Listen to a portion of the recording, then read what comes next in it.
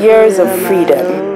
Zambia today is part of the world community, articulating a bold vision to achieve sustainable development for all. Rich in natural resources, Zambia is home to 14 million peace-loving people, including 70 different ethnic tribes. We have probably 6 or 7, more like 8 million people living in the rural areas of Zambia. And they are subject to various threats. The United Nations has the Millennium Goals to try and raise people off the very bottom, the most vulnerable people. And in fact, their slogan now for the new phase is "Leave nobody behind," and we can't leave the Batwa behind. The government of Zambia has partnered with the United Nations on ensuring those facing vulnerabilities are included in the national development process.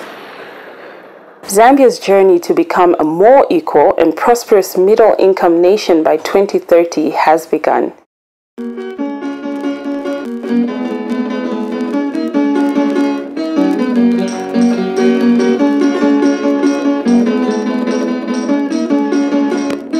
Centrality of this journey to a thriving modern Zambia is leaving no one behind.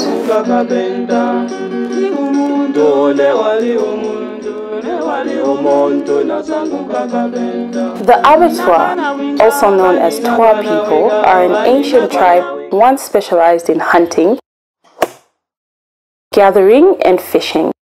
According to a legend, the Abatwa people were born to dance. As the myth goes, one evening, God asked people of heaven to dance, and the first to begin were the Abatwa, who danced and laughed until the god was pleased.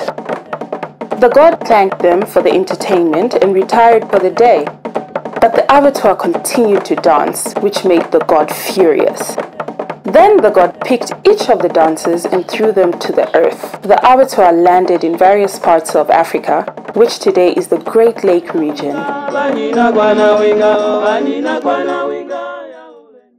At present, the Abatwa are part of a wider group of equatorial forest-dwelling people in Africa. In Zambia, they are scattered across the country. Some of them live in the swampy areas as fishermen, and others live a nomadic, semi-hunter-gatherer's life.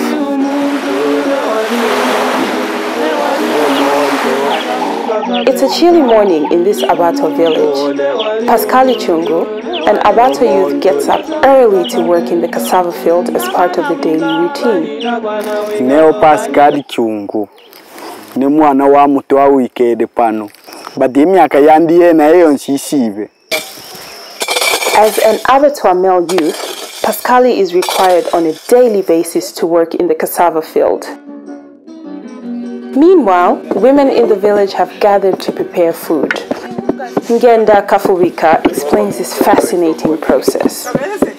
Tute tukitanga twalima eronga wapya ero tampo kwimba kapapa eko tubarira kuri kapapa.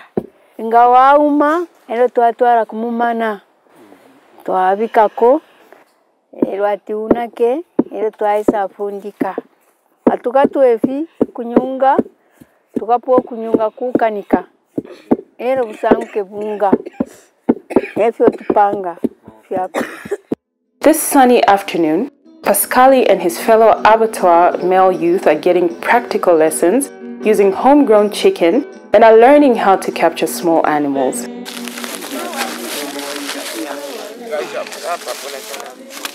Batwa hunters must first learn how to trap small animals using homemade traps.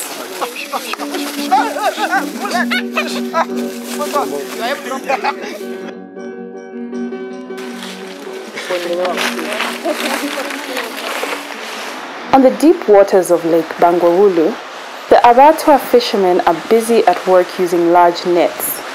They set traps and make noise to scare the fish into the nets.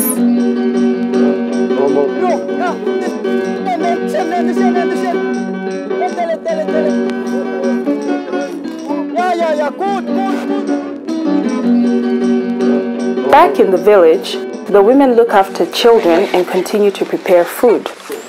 Today, the meal will consist of vegetables. It is not every day that the fishermen or hunters have luck. In the forest, the hunting and gathering continues. The young people have decided to collect wild fruits. Suddenly, they hear a familiar call and rush to the collar. A large snake has been spotted and they try to hunt it down, but it eludes them and hides underground. Luckily, Pascali has leftover scorpions.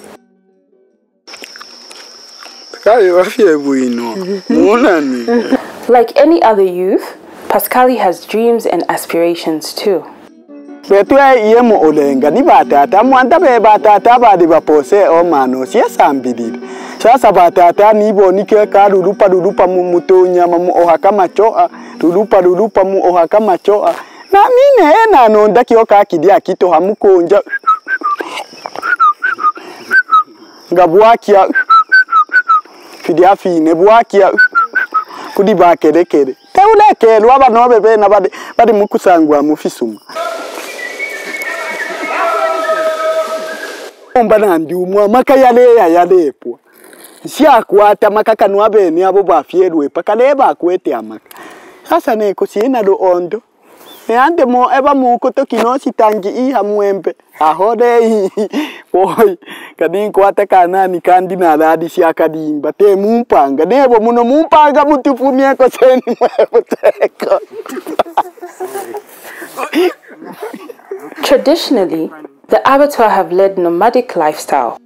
As they try to adapt to modern environment and adopt different socio-economic activities like other Zambian villages, the Abatwa face challenges for survival.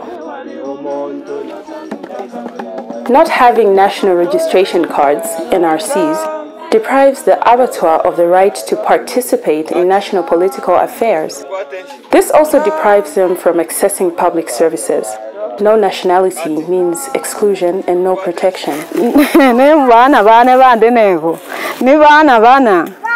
Hande mvyale bana habeba opue bukumo I betwa kenda wambatu kieto opue beba kende babenge benywe mwe batembo hamwe opua ine ndesa sangwa muwafe bwa kusangu kutira limbindi wakutena ngundi wa Kongo yo tatuli ba Kongo yo tuli bena Zambia bakukopa fia bakutukopa kunwe kutaba kwa kuti twingafumya maene ara siku abakutukopa ba registration tabafika ko nangubu dia bukongo mani yawe nebo nsidi mwenani nebo ndi mwena Zambia panto na fiarirwa mu Zambia siakapoke kyaro kya Kongo awe nebo ni mu Zambia. A major commonality is that many pastoralists, hunter-gatherers, and other groups identified as indigenous people have often been evicted from their land or been denied access to natural resources upon which their survival depends. Abatwa are struggling to be free from a cycle of extreme poverty, and they are resisting discrimination from other members of society who often call them as backward people. Puisha school ba instonto kanyapa na paku panevo nka chitina nevo ndisha kufena nevo nkasambili nevo fija fini kite na fa kusana nevo kasali na yabu chicha na nazi ngudok defo yo kusambili rankwati amano ngana pasa nkale sambilisia Ujishine wamtuta mokena mukai. Tuafo kusambia nombaga chichi tawaposa kwa mano. Katishi shine fuba tuaisula lelonga ebushikuna bane suba baisula. Fino beshide. Nageni wakabwekera.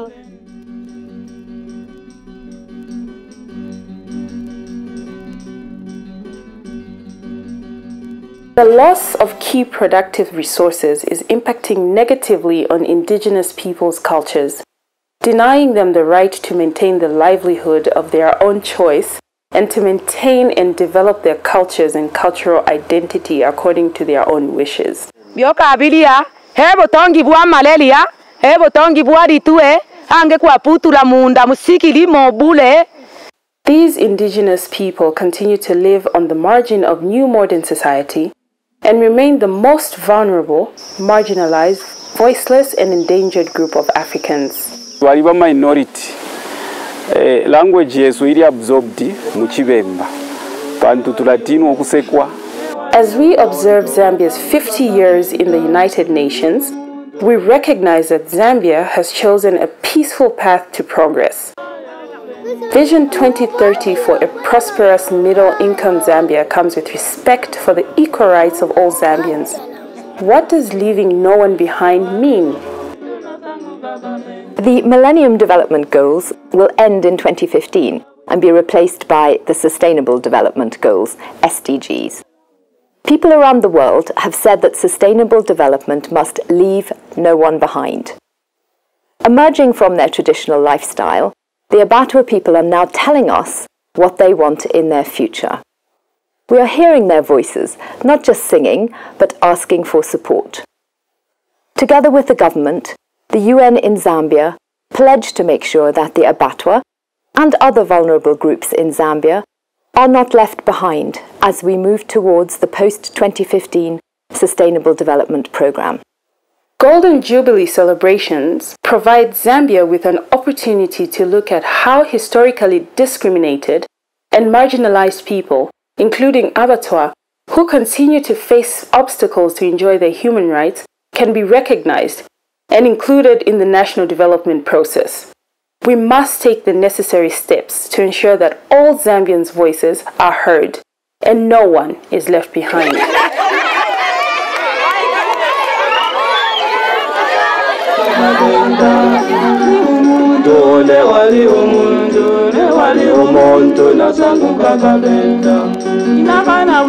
Vanina kwana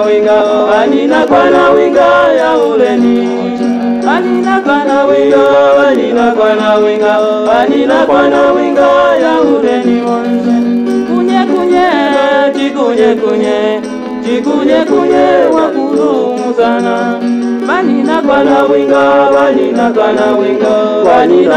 winga ya ureni.